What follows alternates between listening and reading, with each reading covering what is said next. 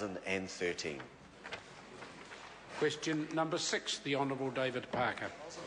Thank you, Mr. Speaker. My question is to the Minister of Finance.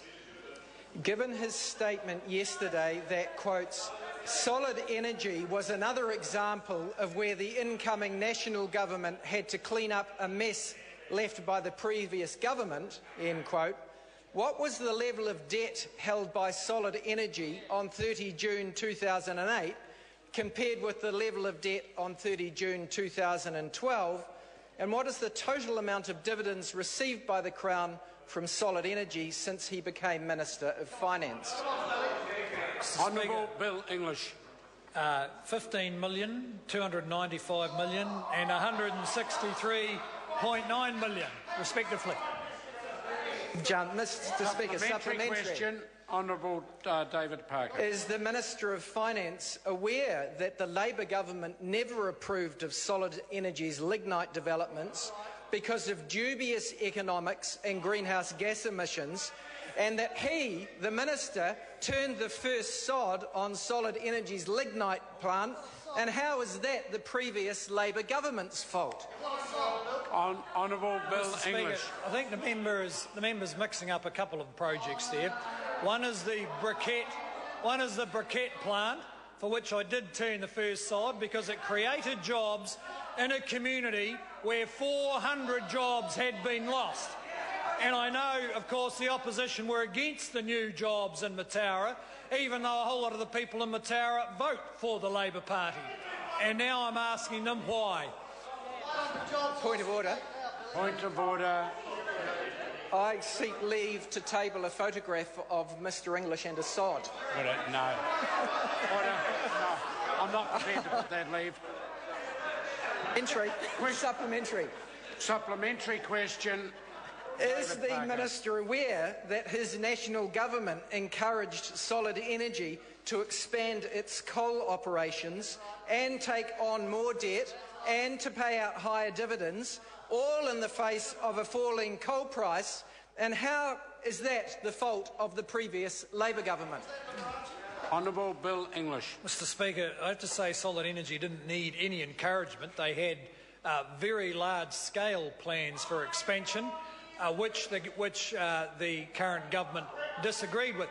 Of course, we could have moved faster to slow down Solid Energy's investment, but when we did move, the Labor Party organised a protest on the steps of Parliament, which means that we don't take their complaints about this very seriously.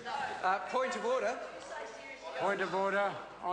I seek leave to table a document of Mr. Brownlee's. Order. I'm not prepared to entertain. Order. I'm not prepared to entertain this any further. Will the member continue with subsidy has? Point of order. Point of order. Is it now out of order to table photographs that are inconvenient to the government? Order. That is questioning a previous ruling. Point of order. Point of order, Mr. Speaker. Point of order, Mr. Speaker. Point of order, Honourable David Parker. Is it out of order for members to seek leave to table photographs in this Parliament? Order. I have given a substantial ruling on the table of documents. If a document is of assistance to members, gives them further good information, I will allow leave to be put. In this case, the member is attempting to play politics with a couple of photographs. I told him I would not put that leave. He continued his point of order, which is an abuse of the privilege of a point of order and will lead to disorder. Point of order, Mr. Speaker. Order. The member has a right to raise a point of order and it will be heard in silence. And my point of order, sir, is that we've had a minister denying the promotion of coal and a member trying to table a document which was promoted by a minister, a current minister of the House, and described as sexy coal. Mr. Speaker, it seems inappropriate not to allow a document entitled sexy coal to be tabled. Order. And again, that member is now disputing a ruling I have already given, and I will take that very seriously if it happens again. Question number 7. Supplementary. I had called Catherine Delahunty for question number 7. Point of order. Point of order, Mr. Speaker. I will hear the point of order. Mr. Speaker, what happened there was David Parker was raising a point of order with you before, and you indicated that you didn't want to hear it, so you moved on to the next question. Exactly he had right. further supplementary questions. Now, he had not at any point indicated to you that he had finished. Are you now saying that if you don't like something that's going to happen, you're just going to discontinue the question and move on? That's wrong. No, the member is quite right. That's exactly what I'm saying. If we're going to get into a situation... Order!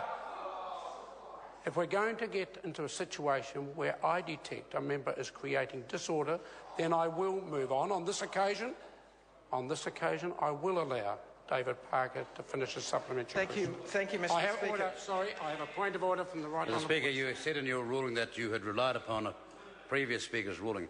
Could you tell us what that ruling is, please? No, I did not say I'd relied on a previous speaker's ruling. I said I had given a very substantive ruling some 2 or 3 months ago, and I will send a copy to the member so he's fully aware of it.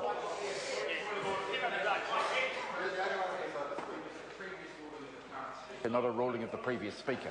The speaker and was that's not a referring point to. of order now. I've allowed David Parker to continue with his line of questioning. Supplementary question. Given the Minister of Finance's statement on Monday about Labor's criticism of his government around solid energy and the Future Investment Fund, when he said, and I quote, "They need to show us who they're going to borrow the money off, which foreign bankers are going to lend us the money," end quote. If his government provides a loan to solid energy which is not from the Future Investment Fund, will the government borrow for the loan, or is he just going to print the money? Honourable Bill English. No, Mr. Speaker, just as in student loans, we'll be borrowing for it. Supplementary question. Order. Supplementary question, the Honourable David Parker. Which is correct that Treasury officials made a mistake reading the Cabinet minutes and appropriated $100 million from asset sales proceeds to, quotes, solid energy recovery facilities, seemingly without Cabinet authority, and this $100 million mistake was replicated in multiple Cabinet and budget documents that he and other ministers checked over and signed off in the lead up to the budget, somehow all missing a $100 million error? Or is it correct that he's once again covering up for the misrepresentations by the Prime Minister, who feigned ignorance because he didn't want to associate the Future Investment Fund with his government's mismanagement of solid energy? Honourable Bill English. Mr. Speaker, the second assertion is nonsense, and the answer to the first one is that the Treasury did not describe correctly what the Cabinet had decided. Order. Just before I call the member, the ruling I gave for the benefit of the Right Honourable Winston Peters was the 19th of February 2013. The clerk has found a copy and we will pass that to the member for his information. Catherine Delahunty, question number 7. Tēnā koe, Mr. Speaker.